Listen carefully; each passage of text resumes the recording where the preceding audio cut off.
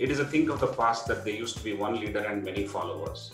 Today, we need to take everyone along with us, including those crushed souls. There's sometimes who can adapt to rapid change and who cannot.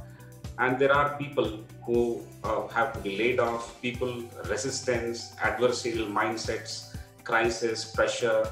Yet we need to retain focus and including the one on work-life balance. How do we build responsible leadership, including so many things? But there is no other option, because if we are dealing with a diversity, not just in our employees, but also in our customers, also in how things operate, then unless we have a comprehensive perspective, it is unlikely that we will be able to deliver against the demands of any organization. And I don't think leadership is about a how-to exercise. If it was that easy that you go in and you check some boxes and everything will fall in place, that's not it. Which is why I think leadership has to be harnessed from the time I join an organization as a management trainee.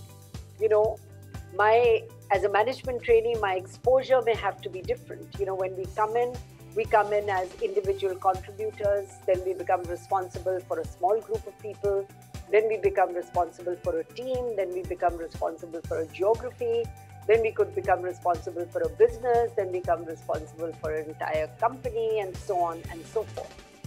So each of these are experiences that should add to the dimensionality of leadership.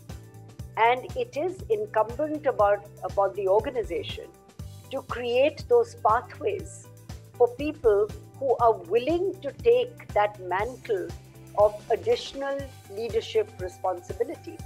I think it is fine, let's say, if I were a chef, in a restaurant. I would come and tell you, don't make me the manager of a restaurant, even though it may be a more senior position. I love the work I do as a chef.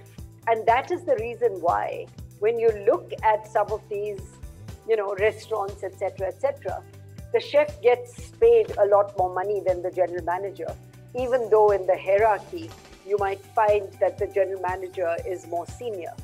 And that is because these are individuals who are doing specialized roles and they don't want to do anything else. And I think that's another important factor that we must take into account. If you say, chef, you've done a great job as a chef, your next promotion is a general manager, the chances are that you will end up getting a mediocre general manager and you will end up losing a brilliant chef.